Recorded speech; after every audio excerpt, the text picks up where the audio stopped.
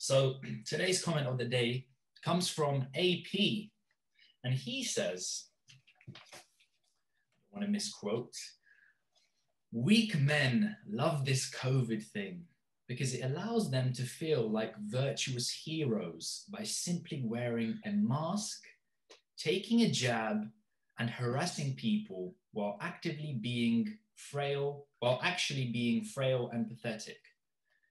So as soon as I actually read that quote, first let me give a backstory. I might go on a tangent here, but I'll let you boys chime in. So I wish he would have cited where the original guy that gave this quote, because I knew I've seen this somewhere before. So I did some digging, and sure enough, I found it. It was a tweet by someone called Zuby Music, but it was posted on Elliot Hulse's Instagram, right? And I feel like I need to address this comment. So once again, weak men love this COVID thing. It allows them to feel like virtuous heroes by simply wearing a mask, taking a jab, harassing people, or actually being frail and pathetic. So the kind of space like this kind of quote comes from, it's a specific community. It's like this alpha community, strong men, alpha, this red pill community. And I kind of know a bit about it because I've been in it myself. And although you can get a lot of interesting information from there, it's very dangerous because you've got these alpha influencers, influencing young, impressionable men, telling them this is how to be a strong man. This is a weak man. Do this. All women are trash. Don't get in relationships. All these types of things. And I was there at one point, fucking woman hater, because I was fresh off like a relationship breakup, and I was in these spaces. But they're so toxic, saying it's a weak to put on a mask and take a jab. What do you boys think of that statement? Me personally, I think it's stupid statement to make. It's a load of fucking bollocks is what it is. Mainly because, yes, I understand people when they say they should be allowed to do whatever they want and that they shouldn't be controlled by the government. But the issue is that, if the virus wasn't a super spreader, then yeah, sure, do whatever you want. But the fact that your actions can lead to other people's deaths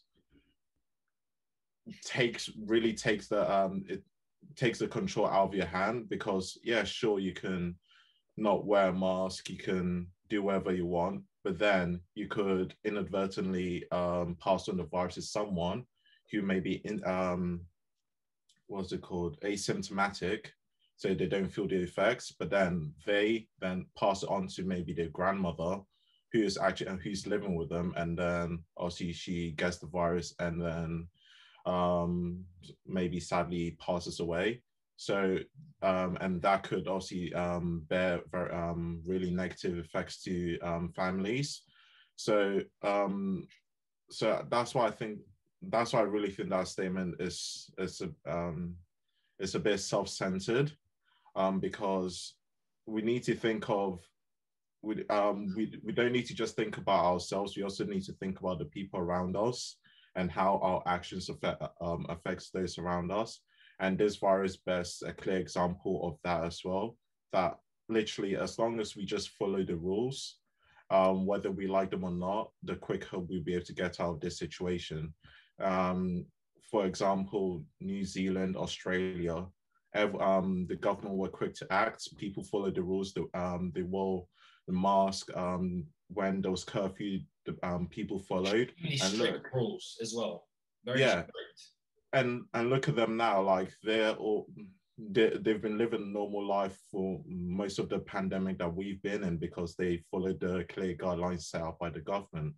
So, again, it looks like they're more community centered and they don't just think about themselves.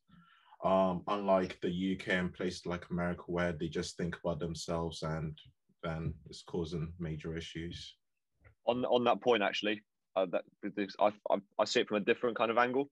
So obviously you've got the government, you've got the guidelines, you've got all the the scientific research. It's all good and well the government's sitting there and saying X, Y, Z, this is why you need to take it. This is what happens if you don't. All this kind of, but we now live in a modern time where, yeah, as you said, Sammy, a lot more people are thinking for themselves, and I think society has a massive impact on how people think as well. Because, you know, throw it back to, I don't know however many, like maybe the 60s, where a lot of the things were like society led. So, you know, like one of the, what's a good example? You know, women stay at home wife kind of thing. Men go off, earn the bread. And if you weren't a stay at home wife, if you're trying to drift away from that kind of role, you were kind of an outcast. You were like, oh, she's a bit weird. Like, what is she doing? So I think if we still lived in that kind of time where, you know, let's say you didn't want to take the vaccine, but a lot of other people did. So you had like 9 people out of 10 taking the vaccine, but that one didn't. They could outcast them and make them feel like shit for not doing it, for not taking the vaccine, and say, well, you know, why aren't you? You know, as you said, Sammy, you could be killing off other people, X, Y, Z. But yeah, it's weird because now we live in a time where people don't actually give a shit. Like, you know, and with social media and with the internet and a lot of these other things, you can find other people with this mindset and then come together to breed more of that mindset. So yeah, it's a bit of a strange one, really, because we don't live in that time anymore where it can be condensed. You know, there's a lot of free will, there's a lot more of the spread. And yeah, I don't know, that comment in particular, I think it's just, it's you know, a lot of people, yeah. It stems from this woke culture, you know. I'm so woke because I don't believe in COVID and I'm not going to wear a mask. And I found a really good counterpoint, a counter comment actually on this post. And it said, it's basically a mirror, but it just flips a few words.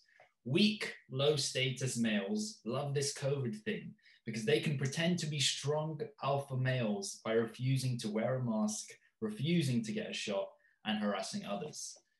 And that's what it is. Even if we do a lexical breakdown of the initial comment, this COVID thing really just kind of undermining this whole situation, this COVID thing. Like, what is it?